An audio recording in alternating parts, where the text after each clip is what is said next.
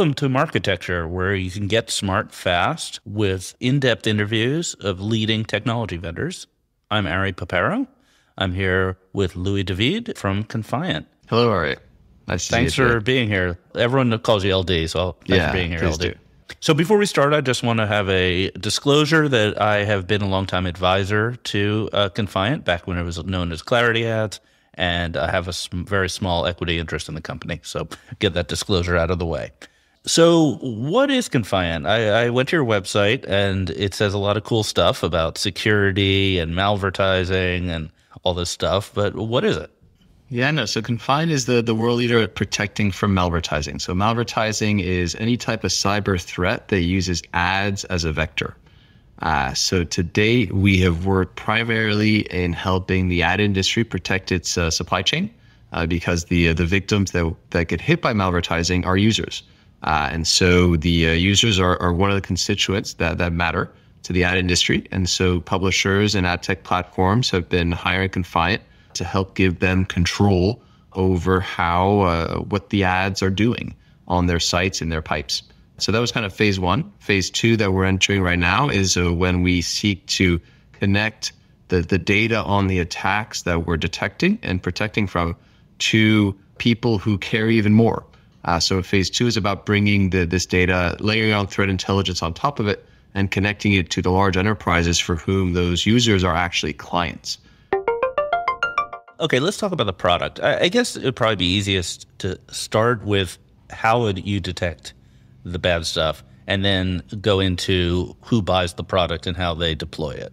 So prior to Confiant, everyone in the ad industry, when testing for malware, would just test the ads on using server-side test environments, i.e. create robots, engage with the ad, and get everything about it, or try to know everything about it, then make a determination.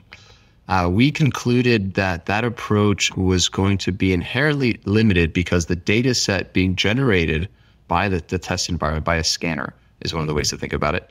The data set would be too easily compromised by the bad actors. And so we set out to build a new technology paradigm. It took us 4 years. The first 4 years of the business was spent in R&D mode, but then we delivered to the ad industry the first testing system that sat both client side and server side. And so it's the dichotomy between the two, the differential in many ways between the two that give us the power of our system. So we're able to detect ads better than anyone else, detect bad ads better than anyone else in the industry because we look at them both on the client side, integrated into a publisher's website, and we position ourselves post-auction but pre-render, and then also server side in a capacity where we're actually integrating in auction for the SSPs, pre-auction for the DSPs. We really customize our integrations to each specific layer of the industry so as to ensure that we could get accurate data because there is no playing the security game without accurate data. Right. So give an example of why server side alone is not sufficient. Sure. Because if the bad actor is able to run code within their ad that detects whether they're running against a real person or a fake environment. And there is no technical way to create a perfect fake environment. There's always going to be some edge case that if the bad actor goes looking for it, they will be able to detect that it's not human. And so as an example, one of the things that we've seen very regularly over the years is, when mobile became very big, the bad actors would start checking, are there all the APIs available that are available when you're on a mobile phone? And so then it's a question, did the test environment get built completely or not? The minute the test environment started having all the APIs, i.e. when the protectors started saying, oh wait, they're testing for this, we've got to emulate it.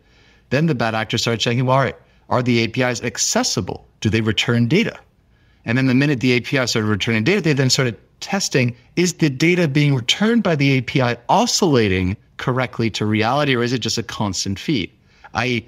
there is always going to be a +1 layer that the bad actor is going to be able to go to figure out that the environment is a fake environment, that it's not a real person. And the reason that matters is that the minute they do that, they will hide their behavior and they will hide, more importantly, their infrastructure.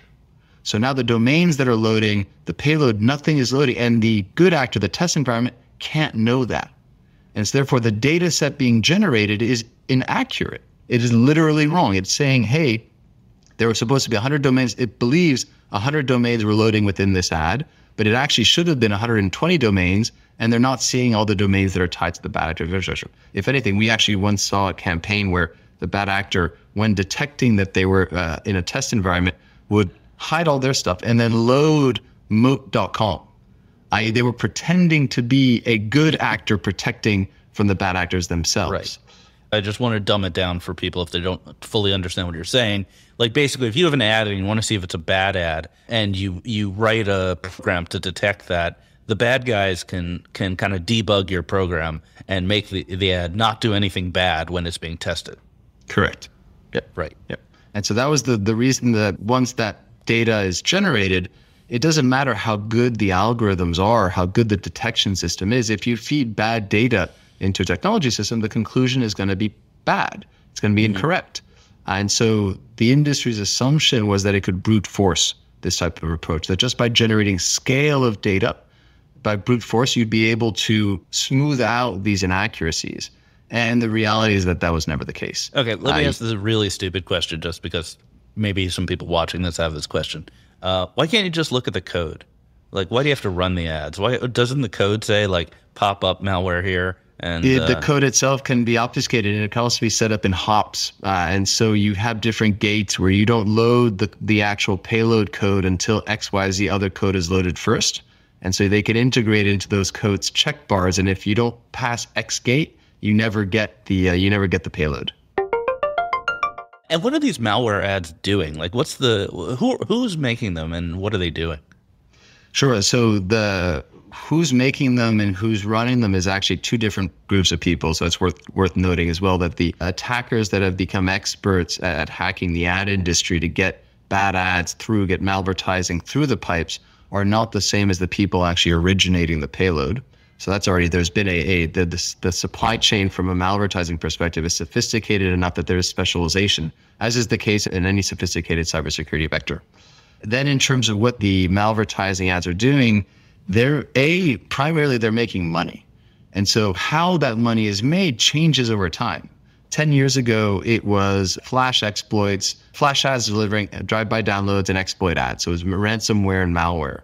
That evolved. Like phase 2 of malvertising was really focused on JavaScript-based triggers that would trigger a forceful redirect to a phishing scam, where they were trying to steal personal data. So you won a free Amazon gift card. I'm sure many people have seen that. That forceful redirects at the time from 2016 up through 2019 were 95% of everything that we saw. And then in 2019, we started seeing a new type of attack, one that shifted away from JavaScript-based triggers and started focusing more on cloaking specifically. And so today, actually, the market is completely inverted. 95% of everything we see is financial fraud. So these are ads used to trick people into fake financial transactions, whether they're interjecting themselves in directly to do credential theft on your bank data or your crypto wallet, or more importantly, if they're trying to pretend to be a legitimate financial investment with a fake celebrity endorsement, fake news article, and then fake returns that you never get when you lose your money to them. Thanks for listening. To hear the complete interview, subscribe at marketecture.tv.